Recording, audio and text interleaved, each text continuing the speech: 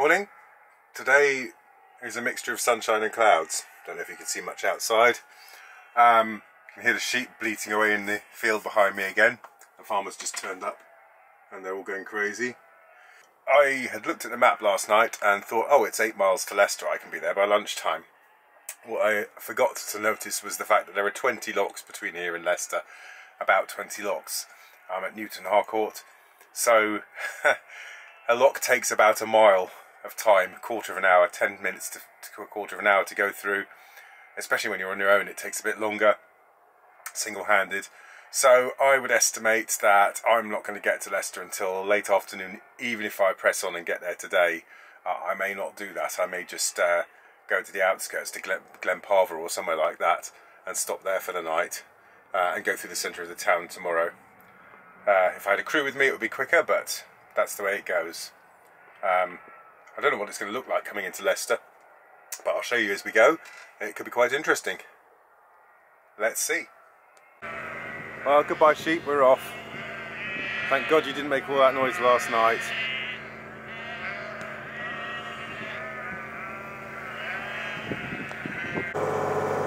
Well, we've gone through, pretty much through Newton Harcourt. This is the last bridge in the village. Let's avoid that log sticking into the canal here.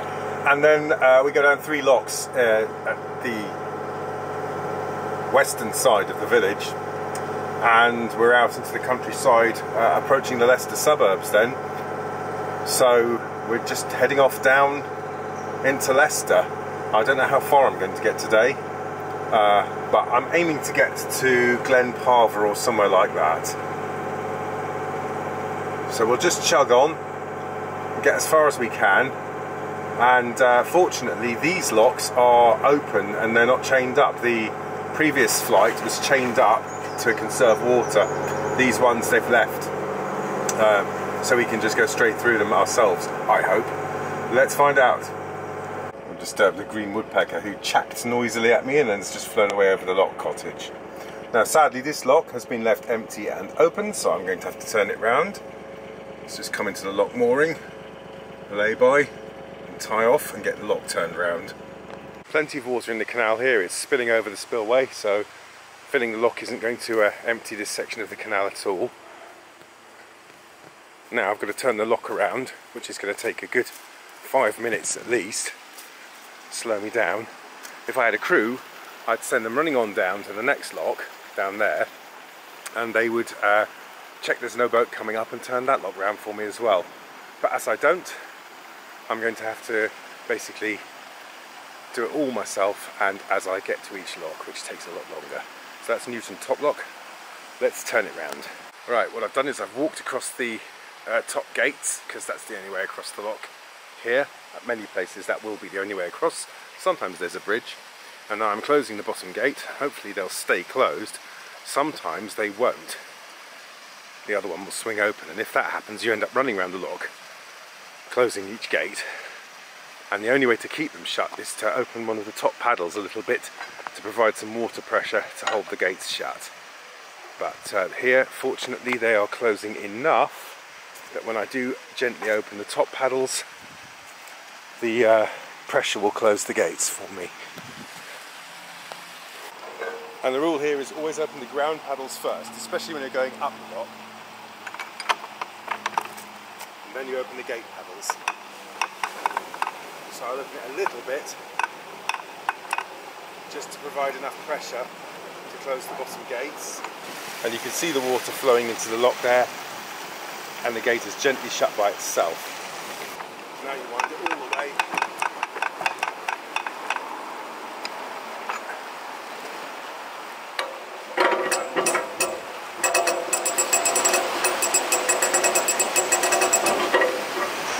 And you walk across and do the other side. Even despite me opening all 6 of the paddles on the lock, there's still water going over the spillway, which would indicate that there's plenty of water in this section of the canal. The lock's filling up nicely now.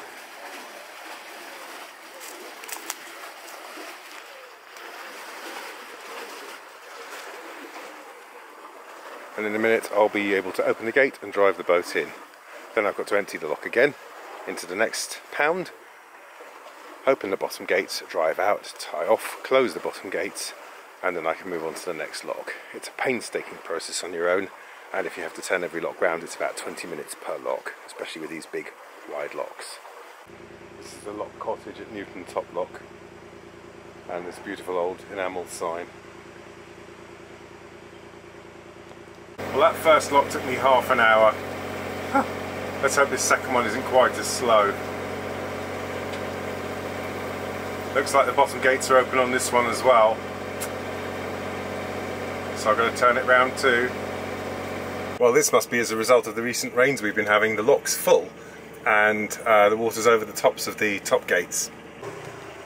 Well, it saved me a lot of time because all I've had to do here is just open the gate and drive in. I haven't had to turn the lock around, which is a good 5 minutes at least. I'm really pleased about that. It saved me a lot of time.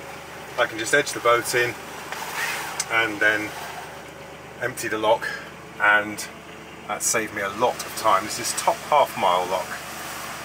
Right, well, I've just gone down the 3 locks at Newton Harcourt, and it took me an hour to get down them. It's the first time I've had to do this kind of work, really, since Napton on the Hill on the Oxford Canal.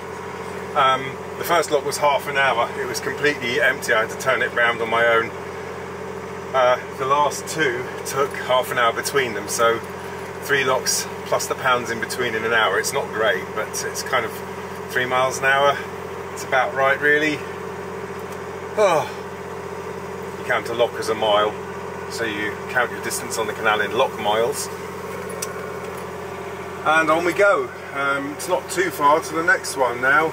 If you look along here, you can see this wooden piling, and CRT have put the wooden piling in between the old bank and the canal. So actually it's about 2 feet out from the old concrete piling, which has narrowed the canal a little, and they've planted, or what's growing in between here. See, you can just see the old bank there behind the behind this wooden piling. There it is, and already it's starting to go wobbly. It's not straight, and the piles are starting to rot, the wooden posts. And they've planted these reeds in the gap. I just don't understand it. I really, they won't stay there. They'll grow out, and then they'll look like this in a couple of years' time. Is that what you want, CRT? Is that what you're trying to achieve? Do you want the whole canal to be completely silted up and say, oh, we can't maintain it, it's no longer a statutory navigation? Really? Is that what you're going to do?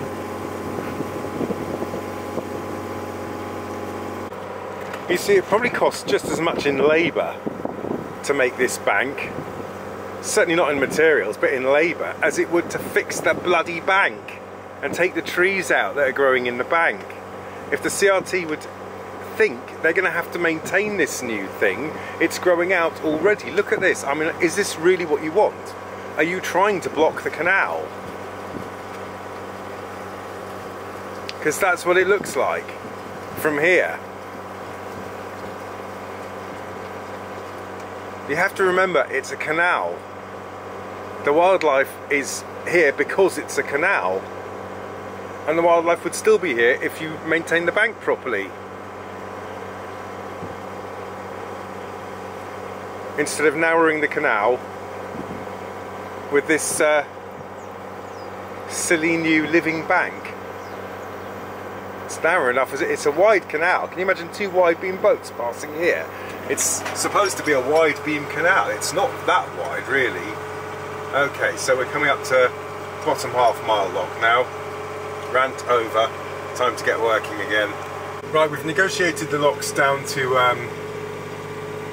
where are we? Bumblebee Lock, lock number 29, and we're approaching Kilby Bridge, which is the first of the little villages that have been absorbed into the outskirts of Leicester. So we're nearly in, well, we're coming into Leicester, and we've done a good 8 locks already out of the 20 down into Leicester, more than 20. But there is a sanitary station at Kilby Bridge, and that is where I'm planning on stopping after being going for solid for a good 2.5 hours. I'm going to empty the toilet cassette because it's getting quite full. and you should never ever pass up on a chance to empty your toilet cassette, because a full toilet cassette means you can't go, and that's not pleasant. A bit worried about the low bridge here in the canopy. I'm going to take it very cautiously through here. I think we'll clear it, but I'm going to be very careful.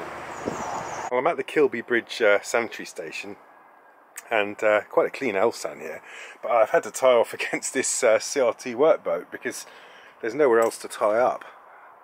So it's a novel one for me. I'm tied up against this crane boat. Teamed up with these two vintage river cruisers, 1960s fiberglass river cruisers, and between us we're going through the locks 3 at a time. I'm running on ahead and getting the locks ready, and then closing up and opening the bottom paddles and then jumping on, and they're shutting the locks up behind, and between us we're cracking on. So I might make Leicester. I might make Leicester town centre this afternoon. That would be nice. Now we're coming into the South Wigston area of Leicester suburb. We pass lots of lovely pretty canal side properties here, backing onto the water. None of them have any moorings, but a lot of them have got little boats at the bottom of their gardens. Must be lovely just to sit there and watch the boats go by. So as we come through, we see some old canal side industry here. It's possible that boats used to tie up and unload here, and that this was a canal side wharfage area. These buildings look sort of 30s to me, probably. Maybe they're newer, maybe they're 50s. But there would still have been traffic here in the 50s. Yes, that's definitely somewhere boats used to tie up to unload for the warehousing here. And now we've got a newish 60s housing estate, possibly 70s even actually. Oh, these are newer. These are much newer. And what have we here? Canal side ice cream parlour.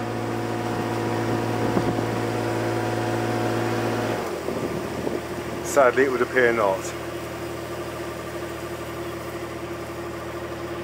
Just some pinched signs. Super narrow here. Lots of overhanging trees.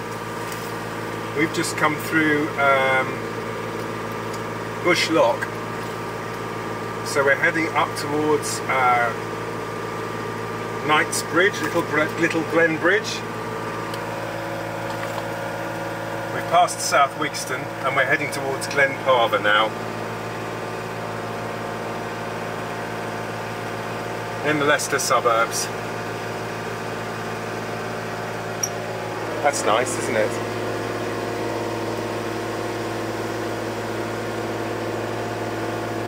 There we go, Grand Junction Canal Company, Leicester, 6 miles.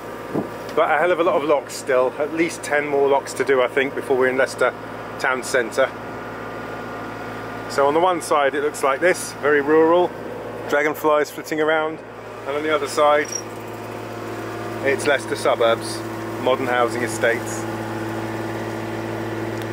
So this is the first instance of lots of fishermen that we found. Well, you can definitely tell we're in a town now because the graffiti factor has gone up by 1 million. Just past some really nice fishermen teaching children how to fish, let's fish, or something, let's go fish, or something like that. Anyway, they were in a very good mood because I put the boat right into tick over as I passed them, which is kind of a sensible thing to do. And nice, cheerful, happy fishermen in Leicester so far, which is very nice. Makes a change. Usually they're quite glum. So these are the backs of the houses at the south end of the suburb of Glen Parva, suburb of Leicester. And in a minute we're going to swing round to we're heading due west at the moment pretty much, but we're going to swing round to the north and go through the centre of the city, which should be interesting. And these are the first couple of boats I've actually seen moored at the back of houses along here, which is nice to see. Narrowboat, centre cockpit narrowboat down there. Again, in the towns you have these gates. They were originally shut to prevent bikes going along the towpath, but now bikes are allowed on the towpath, so they keep them open. Let's have a look at this centre cockpit then. It's Unsurprisingly, I have a little soft spot for centre cockpit boats.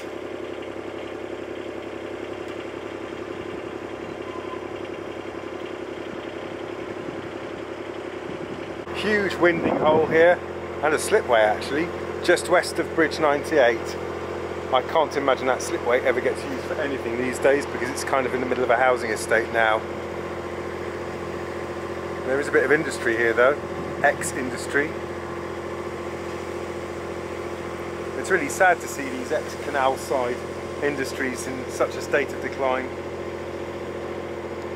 Well, we've just come through Whetstone Lane Lock and Bridge, and we're about to get into the section that turns round to the north. We're heading due west at the moment, but we're about to turn to the north, and alongside us on the left, which you can't see, is the River Sence, S-E-N-C-E, and yeah, heading up into Leicester in a minute. Leicester proper. Now we're swinging around to the north.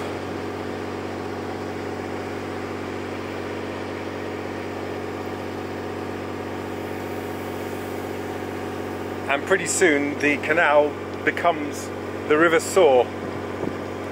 So hopefully it'll be a bit deeper and wider. There's a very exciting unprotected weir that we have to traverse. So I'll let you know when we get to that bit. Here's an example of the CRT's reed banking policy, narrowing the canals. Can you imagine two wide beams trying to get through here? It's barely big enough for two narrow boats. But it is supposed to be a wide canal. I think the reeds have got a little bit out of hand. And you can actually see how shallow it is. Not much traffic's been along here, so the water's lovely and clear. But you can see how shallow it is, and the underwater obstructions like logs and what have you.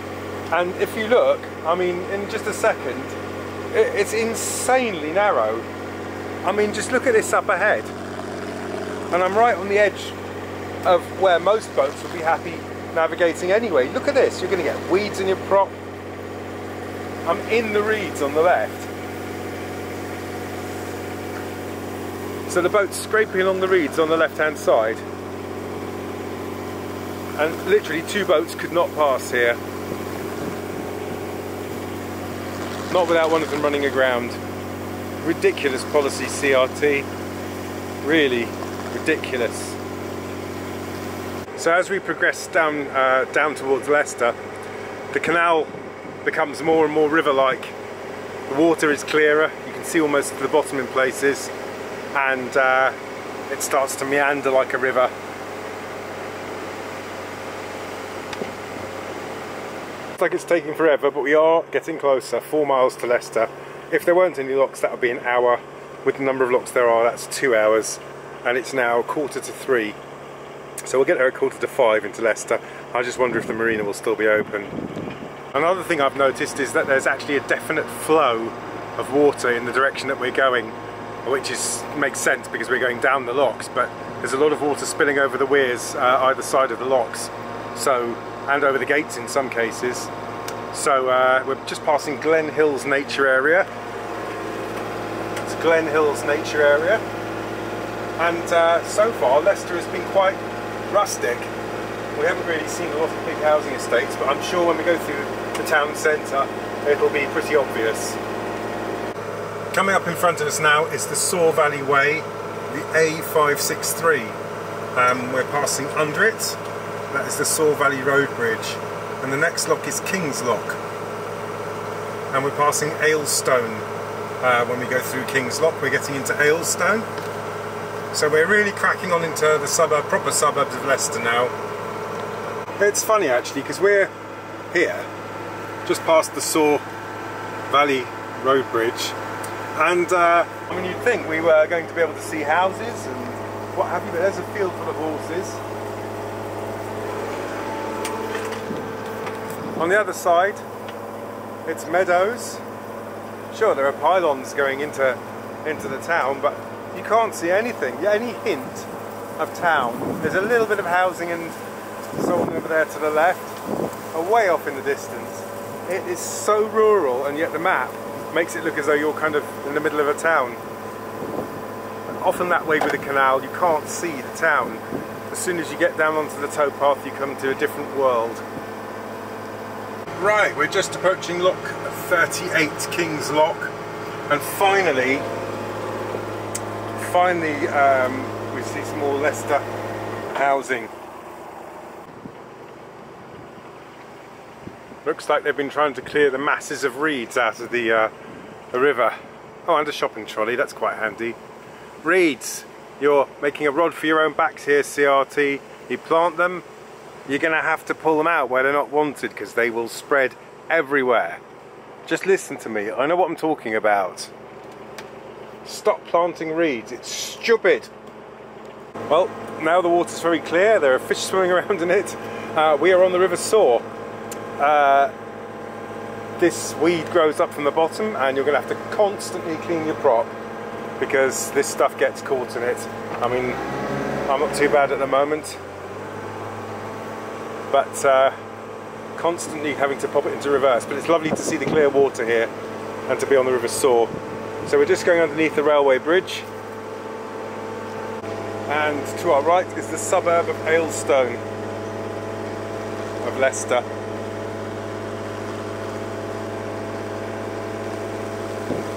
And now you do really feel that you're in a town now, or in suburbs at least. As we go along the river here, you can see the path that the boat's propellers have cut through the weeds. Some very nice riverside properties here, but again, I haven't seen any moorings for boats. I wonder whether it's even allowed or not. It seems a shame having a river frontage property and not having a boat, but they might not be allowed to keep boats. I don't know what the local bylaws are. I do believe in the distance those lights show that we're approaching Leicester City football ground, the stadium. This is how it starts. They plant this hemp bed in between two sets of wooden stakes with a plastic barrier in places, and that is the new bank, and they expect it to be a living bank. And it is a living bank, and it grows out into the canal. Look here, already. And then they have to spend ages reed cutting. Well, we're in Aylestone now. There are some old Victorian houses here, and some newer ones as well. And we passed what must have been the mill stream in times gone by. Aylestone Mill Lock was the last lock we went through. So there's some new houses here, but most of them are older. Just coming up is a bit of warehousing that looks like it might have been canal related at some point in the distant past. Obviously no longer, but they might have had moorings and unloading and loading on here of goods, it's possible.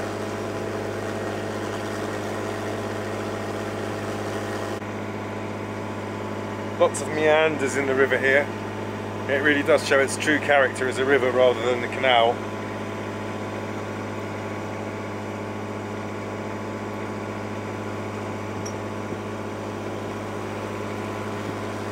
And here's some real industry.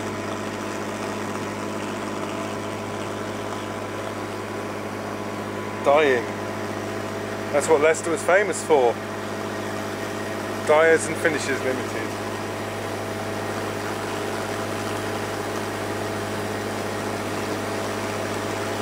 Look at that, it's real industry, still going strong.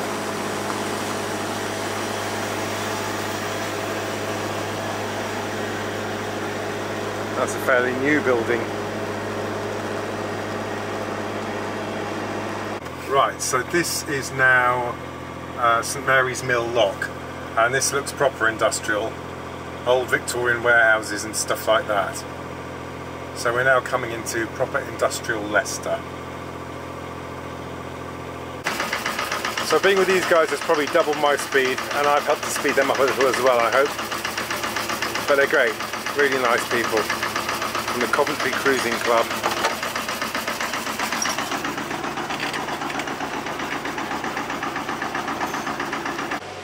So here's some major old Victorian Leicester industry. I see lights on inside, so they're obviously still in use for something.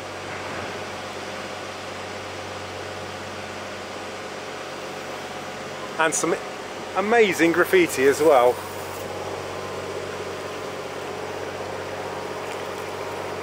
At this point on the river we're going under the railway line, and just past the railway line is this massive weir that we've been told to keep to the left of.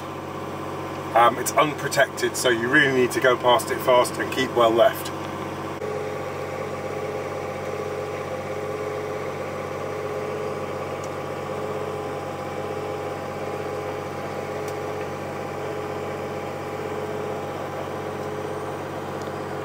And there indeed is the weir, the unprotected weir. You could go down that and have a disaster. And there's the football ground, the stadium just to the right of us. And the lock, which is the Freeman Meadows Lock, is a different kind of lock. It's got a proper big walkover bridge on this side, and there's some housing on the left there by the pylons.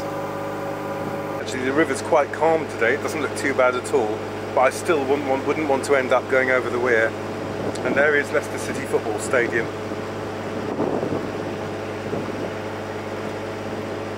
For those that are interested. And the weir has quite a drop, and it is completely unprotected, as you can see. What?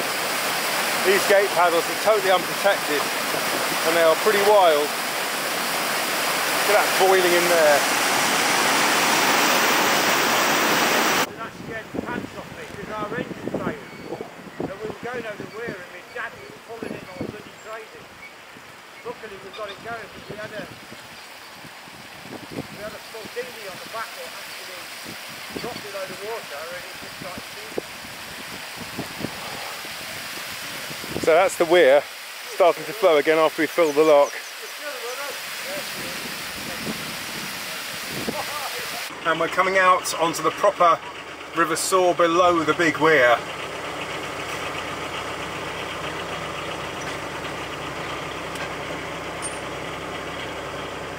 Lock 41, Freeman Meadows Lock. Don't know if you can see that. There it is. Hopefully it was in focus. And now we're going to crack on up through the centre of Leicester. Obviously this little bridge here led into a wharf at some time in the past, a little arm into some industry, but I can't quite believe it. I can't quite believe I've got this far, to be honest. We're heading up through the centre of Leicester. It's crazy, isn't it? I mean, I'm right up in the Midlands. There we go, look. Oh, rowing club, okay. Well, once upon a time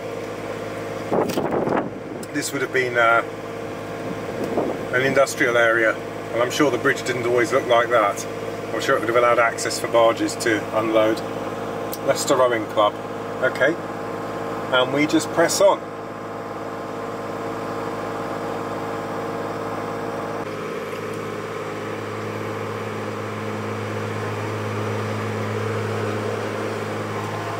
It looks as though the bridges aren't going to be high enough to clear the canopy, but I get out and check them all and they're all okay. That's Bridge 109A, Swan Bridge.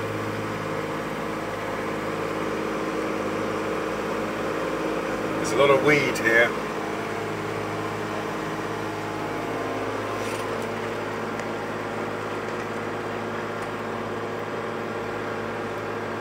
Even down the middle. It's across the entire river. There's no avoiding it. Both sides, look.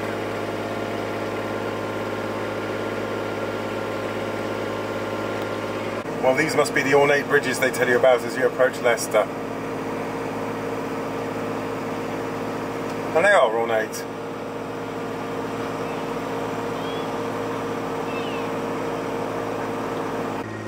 So coming up here on the right must be the pontoons they are telling you about, that you can moor on safely in Leicester.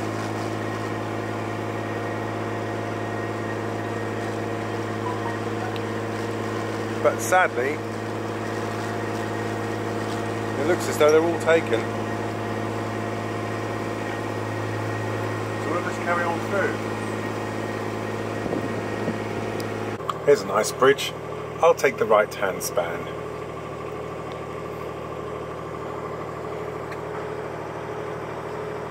Here on the right there's some huge new buildings going up, probably flats like these ones. Can't imagine it's particularly pleasant living in somewhere like that. And on the right here are the remains of some canal side industry in the distance. That is a massive construction site. Alongside the old wharf building is some mooring.